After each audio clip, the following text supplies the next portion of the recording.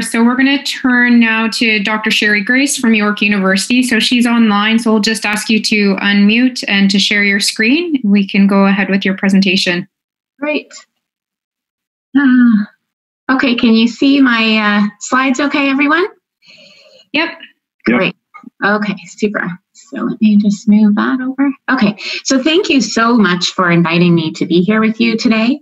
I'm not a muscle health researcher, but I work in the cardiac area, and I'm here to share with you kind of the broader pillar around knowledge translation. Okay, so I wanted to kind of say, what is your so what? And knowledge translation really has to do with, how excited you get when you wake up in the morning about the work that you do, and how can it make the world a better place. So knowledge translation is the process of turning observations in the lab to clinic and community, and from clinic and the community into interventions that improve health of individuals and the public. So this can be diagnostics, therapeutics, medical procedures, and behavioral changes. So if we think about kind of the flow of information and what we want to achieve, we really want to get to these impacts on practice, policy, and individuals as well. And, whether you're working here in the basic sciences or in clinical research, there are these so-called death valleys that are colloquially known as death valleys, where information just dies and it doesn't move along to actual implementation. And, there's really a difficult transition from the basic to the clinical, and then as you can see from the clinical to practice and policy. Some data suggests that it can even take up to 17 years. So if you can avoid these death valleys, it would probably take about 17 years to get from some basic research to actual implementation. Some other studies have suggested for clinical research, it might take about 10 years at least for translation from the research to practice. So this isn't something that you're going to be achieving overnight, and hopefully that helps you wake up every morning and not feel that you're falling short, because this is a long game. I'm going to show you a couple of the theories and frameworks around knowledge translation to start, just so that we understand the concepts. And then at the end of the talk, I'm going to share with you some examples from the cardiac rehab area where I work. And then I'm going to end up with some just kind of final thoughts for you as basic researchers that you might want to think about in relation to your own work. So this is the Canadian knowledge translation kind of framework that's put forward by the Canadian Institutes of Health Research. It's called the Knowledge to Action Cycle. And where basic research fits in is really here. So this is where we start, is finding knowledge inquiry, building and finding the new information. And then that can lead to, we want to get to knowledge synthesis, right? So we know not one study. Each study itself probably isn't translatable. We need to have a replicability and generalizability in a certain finding.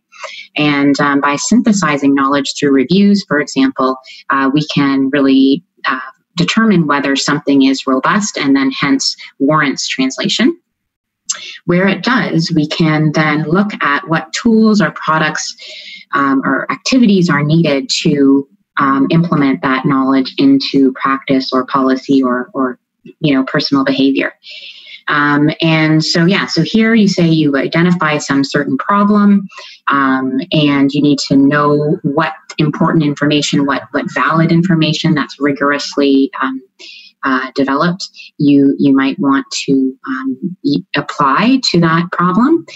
Then you need to adapt that to your local context. And when I show you some of my examples, I can give you some examples of how we've done that. You also need to assess barriers. So I'll show you some examples of that too. So, sure, there's knowledge and we want an outcome. Even say, tobacco use, for example. People know that they shouldn't use tobacco, but they still do. So you need to understand what the barriers are. between that knowledge, right, and implementing that knowledge. You need to select, tailor, and implement your interventions and think carefully about how you do that. Then you need to kind of monitor and evaluate what you're doing. So did the knowledge get to where you wanted it to go? Did the knowledge have the intended effect that you had? Can you measure that? Is that measurable? And you can take a look, and I'll show you some ways that we've done that.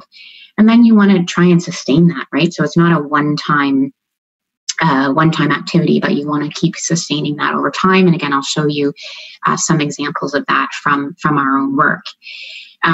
So that's the Canadian, and this is actually well respected internationally, and groups in Europe, etc. will take a look at that Canadian framework as a gold standard. Here's the NIH, which I think I show this because I do think it really places basic science more prominently within the framework. So you can see here, basic research, preclinical to clinical to implementation to public health. So again, just kind of this flow of where things go. And again, you don't want these death valleys between these elements.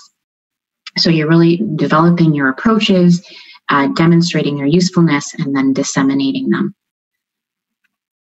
So that's knowledge translation, and I want to distinguish that from implementation science, which you might have also heard of.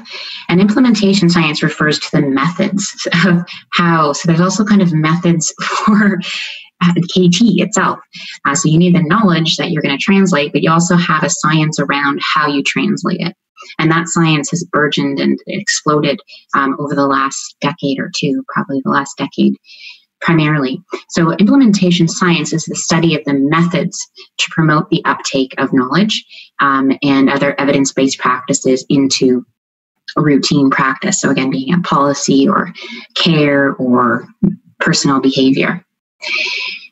So as I've mentioned, this field has exploded. And if you take a look at this field, you're going to find a lot of different things. And so here I'm frameworks and ideas and concepts. So I'm here trying to synthesize this and make it a bit more tangible and bite-sized for everybody. But a nice review came out a couple of years ago, and they kind of distinguished between three main approaches or ways of thinking about KT. And what I showed you earlier from CIHR and NIH were really kind of process models. So how the KT happens, what's this knowledge to action cycle. And now I'm going to show you some frameworks or theories. There's a lot of theory around how do you translate knowledge to practice. What are the constructs that you need to think about and modify to get to where you want to go? And so we'll summarize those. And then at the end, there's also frameworks around evaluation. So how do you know you got there, right? How do you know and can you demonstrate that the knowledge that you've translated is actually having the intended effect? So let's take a look at these frameworks or theories now. So this is a bit of a busy slide, but it shows you how busy and multifactorial this is. So this is just a figure from a study where they were looking to implement an intervention to reduce sedentary behavior in the workplace. I've used this as an example because a lot of us are involved in physical activity or human movement. And here they've used two main implementation or knowledge translation frameworks to try to get to that outcome of reduced sedentary behavior. So the first one here in the left-hand column is the theoretical domains framework. So the TDF, or the theoretical domains framework, is a really nice conglomeration of a lot of literature. So as I said, there's this explosion in literature in this area and so many different theories, and the theoretical domains framework tried to integrate them all. So in, say one theory and another theory called the same kind of concept a different name, they would group that together. And so they ended up coming up with a list of 14 domains that you might want to consider when implementing knowledge to impact behavior. And the point with this framework is that you would select which domains of the 14 are most relevant to you, and then try and operationalize them to impact those domains so that you can improve your outcome. So here are just some examples. This isn't all 14, but you can see you need to think about knowledge, but not only knowledge, memory, attention, decisions, processes, behavioral regulation, beliefs about capabilities to enact a behavior change, beliefs about consequences of a behavior change, your intentions to change, your social role identity, reinforcements for a behavior, your emotions related to a behavior, your context and your resources, and social influences, maybe friends or colleagues, etc. So lots of factors that might influence someone's uptake of your knowledge and your recommended intervention. So that's a theoretical domains framework. Another one that's shown here is called the BCOM. So B is for behavior, and the COM is for capability, opportunity, and motivation. So thinking about those elements and how they might need to be addressed so that you can achieve your intended outcome. Okay, so those are two main, and I just show it in a figure of like how it might work. But there are two other main frameworks that I want, if you are interested in this area, that you might want to take a look at. One is CFIR, or the Consolidated Framework for Implementation Research. And then the other one is PARIS, Promoting Action on Research Implementation in Health Services. So if you're really looking to maybe, you're developing an OGS application or a research grant, it is useful to ground your KT efforts in a theoretical framework. And I would suggest that these would be a great place for you to look in terms of which one you might want to apply in your case. So those are these are the frameworks or theories. And lastly, we want to know, hey, did we get where we wanted to go? And for that, a lot of folks look to this RE-AIM framework, which has been around for quite a long time. I would say before all this explosion, and it has withstood the test of time. So RE-AIM stands for reach, effectiveness, adoption, implementation, and maintenance. So the reach is like, how many people did you get to, and was it as many as you wanted? Effectiveness, did you accomplish your goals? Adoption, what about, say we wanted to change individual, we reached a lot of people, or maybe workers, to change their sedentary behavior, but also adoption, how many workplaces itself implemented your suggestion? How many countries were those workplaces in? Implementation, so was there fidelity to the actual intervention as intended so that it would be most effective? And then maintenance, again, the question of, is this sustained over time? A couple other things, our main concepts in the KT field are related to kind of the timing of when you do or when you engage in KT. A lot of KT that we think about typically is so-called end of grant KT or end of study KT. So, we find something out and then we think about, is this worth translating into practice or change? And how are we going to do that at the time? But now it's increasingly considered best practice to start thinking about KT from the beginning. So by integrated KT, they are referring to meaningfully engaging your end users. So maybe that's, sedentary people in the workplace, or it's the large organizations who have many sedentary workers due to, computer work or whatnot. So engaging them from the beginning. So what their priorities are and what's going to be feasible to implement in their setting, what's important to them. And if they buy into that from the beginning and they have that sense of ownership, there's a higher likelihood that what your findings turn out to be, if positive, are going to actually be implemented. Okay, so integrated and end of grant. You also want to think about a multi-pronged approach to KT. So it's not really usually one strategy. It's often multiple strategies, and you want to think about your audience when you determine or select which approach you want to use. So we're probably all very familiar with academic KT. We're doing academic KT right now through this conference. Other academic KT, right, is publications. If you want to reach policymakers, probably you could publish in things like the Cochrane collaboration reviews, so knowledge syntheses, but also probably one-on-one meetings, because often policymakers aren't very well educated on how to interpret evidence. You want to, again, integrate, you want to engage them from the beginning. And other things might include letter or email campaigns to MPs. And to reach the public, you might want to use mainstream media, so press releases, and maybe you work with media relations here at York to develop these and post them on Eureka Alert, for example, and see if it's picked up by traditional news outlets. You can also exploit social media, Twitter, and the like. Patients, you might want to engage patient organizations, so Patients Canada, or in our case, we have like a cardiac health foundation, and or in heart failure, there's a Heart Life Foundation, and all the patients have like an online forum, and they communicate with each other. So you can reach heart failure patients from coast to coast to coast that way. The other thing you might want to do is you could develop a point of care tool. So and then get that to all the specialists treating patients with the condition that you're maybe studying. So getting like a lay guideline, so information that is patient-centered and an appropriate level of health literacy for patients, and get that to them through specialists treating your patient group.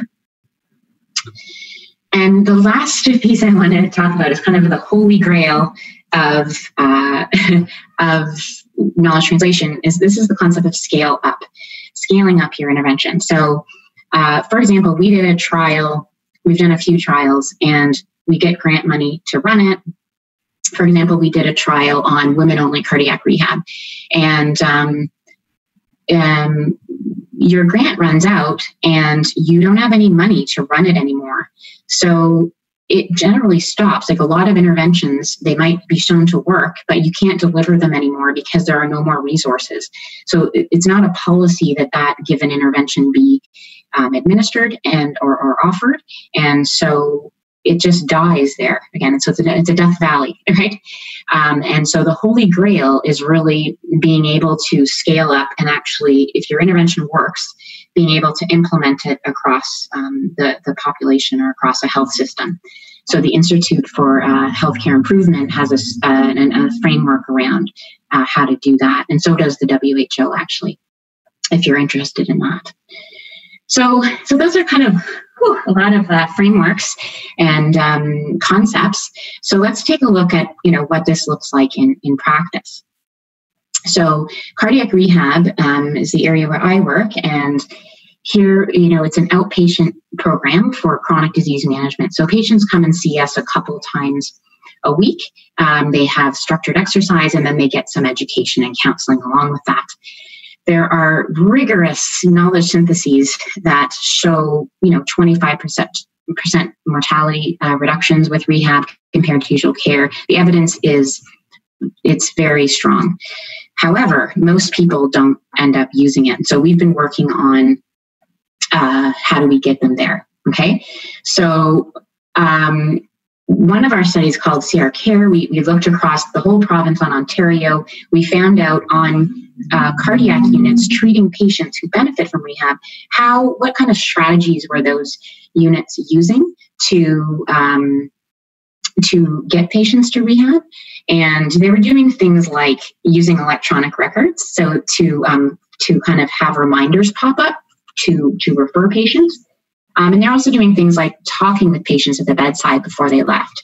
You've been referred to rehab. It's important that you go. It's going to help you in these ways, right? So we really showed that both of those strategies and those strategies together can increase the number of patients that end up using rehab. So we needed to translate that, and I've been working on different ways to do that for quite some time. So at our own institution, the concept of sustaining knowledge. So I've worked with I'm cross-appointed at University Health Network, and it's a hospital group downtown. And over time, they have these changes in their health information systems and electronic patient records. So we worked with IT to implement a trigger for cardiac rehab referral.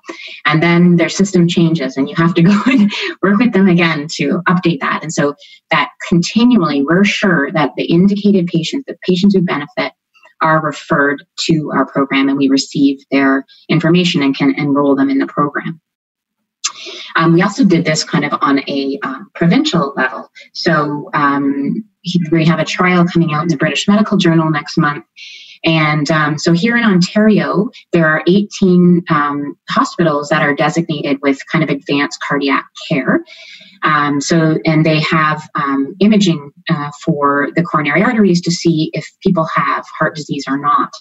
And so we randomized those 18 centers. So 1/3 were just usual care. So however the hospital referred that, so be it. 1/3 of the hospitals, from the hospitals, we sent a letter to the patients and a letter to the healthcare providers saying, hey, this patient should go to rehab, why it's important, here's how you refer them, how you get there. And then another group got the letters, but they also got interactive voice response calls, so IVR calls. And, did you get referred? Are you going to rehab? And if you get any no's, then a lay health worker would call them. And so we showed, too, that this resulted in more CR completion. It wasn't as much as we would have liked, but it was significant. And so now we're in discussions with Core Health, who is the advisory body to the ministry on cardiac care, about keeping this going, right? So once the funding ran out, this stopped. And so we're talking with them now about how we can sustain that.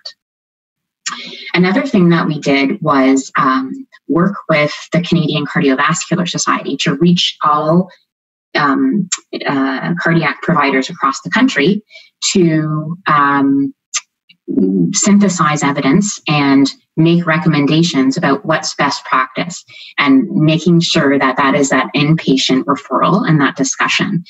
So we were approved by the Canadian Cardiovascular Society to develop a position statement or guideline under their moniker. And so that means then that this is, going to be endorsed by them and it's going to be promoted by them, which would, again, if you think about the who's giving out the information, that's important because people really value and give a lot of weight and credence to what the Canadian Cardiovascular Society says. Really exciting is that in the United States, they recognize the value of automatic referral, and the House of Representatives passed a bill saying that hospitals need to implement this. So now the CDC and the Agency for Healthcare Research and Quality is implementing automatic referral with a discussion at the bedside across hospitals in the U.S. Very exciting. My research was cited in the call for this, and I was asked to be a subject matter expert to implement this. Unfortunately, it's on hold because of COVID, but that's pretty exciting. We also did a knowledge synthesis, so with Cochrane, and then again, that's a real go-to place for people who make policy decisions. And then we translated that into tangible clinical practice recommendations for healthcare providers. And this time we did this internationally. So last time it was Canadian, this one is international. So we had people from around the world, and we had this endorsed by 23 national or international cardiac societies, and they worked with us to disseminate this information and help us implement it. And indeed, now they say, you can't just put out a guideline anymore. You have to have a guideline implementation tool. The doctors see so many guidelines and they just don't have time to implement them. There are barriers to implementation. So we asked inpatient cardiac care providers, what do you need to help you do these referrals and have these discussions? And they said, we're really busy, but we have to do continuing education every year. So give us something that we can do for our continuing education credits. So we created a course And we've launched that internationally. They also said to us, okay, that course was great, but I forgot everything once I was at the bedside with a patient. So we gave them a point of care tool they could download from within the course. And again, what we did was we worked with the Canadian Cardiovascular Society to recognize this. We got the Royal College of Physicians and Surgeons in Canada and also CPD UK to recognize this. And so this is posted on their website as endorsed or accredited for continuing education. So any doc or nurse that's looking for their annual credits, they will look here and see our course as an availability option. So just to wrap up, what could this look like in basic science for you? Again, this is not my area, but my thoughts are, you could look at reviews of animal studies, trying to reach other academics. You could share your discoveries with the public via mainstream and social media. You could collaborate with researchers across the globe that do the same kind of work, but maybe in a different cell type, or, how can you apply your findings to another field or another species? So thinking about that. And really, when you're thinking about KT, here are some main questions that you might want to think about. So what information should be transferred, to whom, by whom, how, and then with what effect? What is the outcome that you want to achieve? So really thinking about these bigger questions before you get out there and hit the ground running. But remember, a lot of important research, it was not readily translatable when they worked on it. So things like the science behind the X-ray, behind quinine, behind the microwave, scientific curiosity is important for its own sake, because the findings that underpin these weren't created with the purpose of an eventual outcome. Another issue is that some research isn't worth translating. So if you have negative, like null findings, etc., or something's not replicated, every little piece isn't worth translating. And again, it happens over a career. So you're not going to achieve this over the course of, 6 months or something like that. So there are some resources here, and we even have resources at York, a great knowledge mobilization unit. They'll work with you. They have training, so you can reach out to them. And then finally, I'm very happy for you to reach out to me informally as well, as we don't have the opportunity with COVID and being online. But if anyone would like to reach out, I'm very happy to help. And thank you for your attention. Thanks, Dr. Grace. A wonderful presentation. So a reminder for anyone, if you have questions, to do so with the Q&A session. And if any of the panelists have questions, please feel free to ask them. Just to get us started, one question I have for you, Dr. Grace, would be for advice for trainees. So if we're developing committee membership, we still want to have the expertise and the depth in our area, but is there something we could do kind of along the wayside as we're starting up through degrees to implement some integrated KT throughout our projects?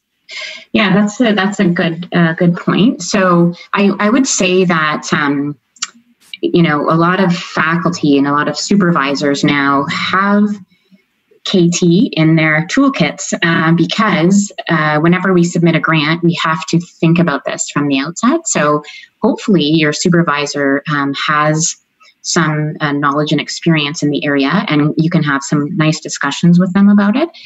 But again, if not, I would really look to your institution where you're working and see if they have a knowledge translation unit so that you can learn about this on your own and maybe bring it to your committee, or think about your other committee members, and maybe your supervisor doesn't have this as a skill set, or but someone else might. Yeah.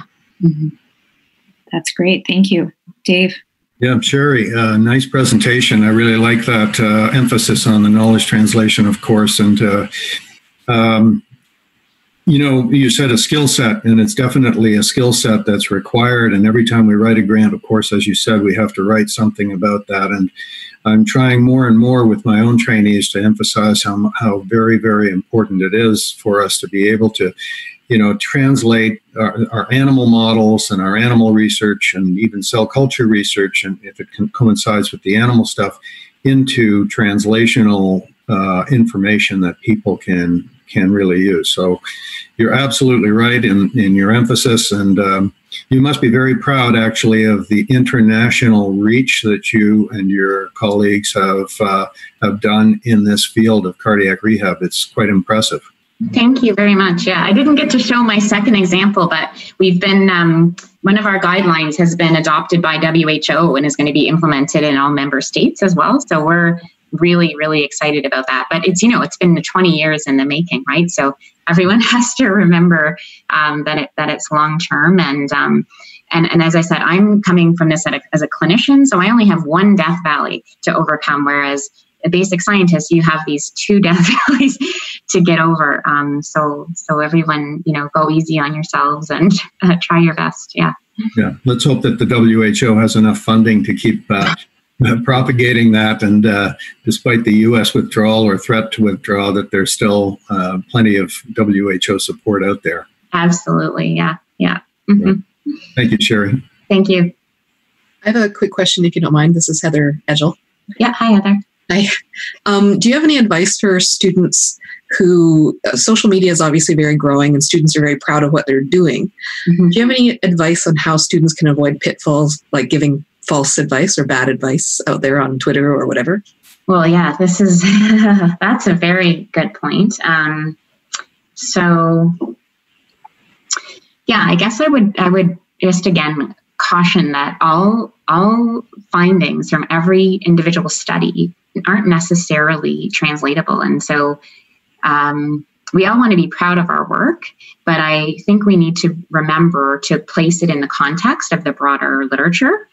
And, when you're obviously writing up a paper, you have to place your work within that broader field. So if you are promoting something on social media, I would suggest that you maybe mention how it's consistent with some other work, or make sure you're clear about limitations. And it's hard in a small tweet, for example, but even if you have a link somewhere that highlights limitations. But there is a lot of concern too about media releases, for example, in animal studies. And it looks like there's, maybe, for example, some really promising cancer treatment, but it's in an animal, it's in the animal models. And a lot of the work done in animals doesn't translate. Maybe, what do they say? It's like 5% actually make it to a viable treatment in humans that gets, passes the FDA or Health Canada. So I guess really being clear that, your study maybe is in animals or in cells, any limitations in that short little snippet that you can manage to get out there. Thanks very much. Great. Okay. Thanks, Dr. Grace. Quick question. Sorry, just a comment, because we have a lot of students hearing us here. I mean, one comment, I don't want anybody, there is a difference between our research translatable and important. Yeah. So important research sometimes cannot be translatable immediately, but also cannot be translatable, period. I agree there. But I don't want that people misunderstood your conclusion that when it's not translatable, meaning that it's not important. It can be important to give us knowledge, to understand a mechanism, but that protein you are studying is not necessarily a target for a drug that will cure a disease, but doesn't mean it's not important. Just that's a distinction is important to make.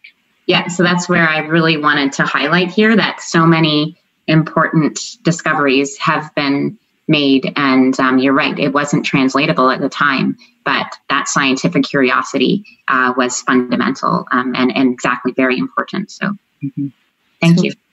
Very good information for us to consider that our work's still good, but we'll make it through and we'll make something bigger of it at some point. So thanks, Dr. Grace and Dr. Gluzzi. So I'm just going to give us a 10-minute period break here. I don't know, Dave, if you have anything else you'd like to add, but Dr. Grace, if I can get you to stop sharing your screen. Yeah. Wonderful. Yeah, that's very good. Thank you, Heather. Great job. I'll just share my screen. We have about 8 minutes for a break. 8 minutes, and we'll come back precisely at 12:30. See you then.